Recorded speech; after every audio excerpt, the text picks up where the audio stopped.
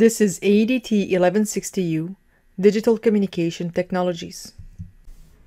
The title of this video clip is Cooperation versus Collaboration. The analysis questions for this video clip are as follows.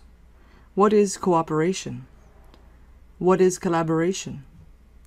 What is the difference between the two terms? In one of their conversations, Jack and Jen explained to Harry and Mary that there had to be some kind of collaboration between their employees.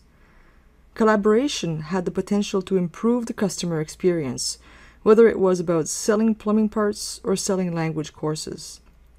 According to Jack and Jen, employees had to collaborate together by leveraging social media tools. This involved creating some kind of community ambience where employees took pride in working for the company. To start this, usually companies need the help of a consultant who has expertise in social media tools and employee training. Harry replies, "Yes, I always said my employees needed to cooperate."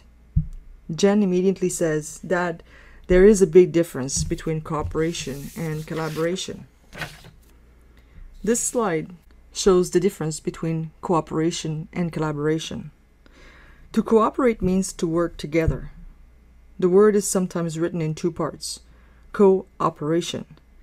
It refers to the harmonious process of each doing a task that leads to a certain outcome. Very often, each person involved in a group takes a share of the work and accomplishes it by a certain deadline. Very often, when group work doesn't work well,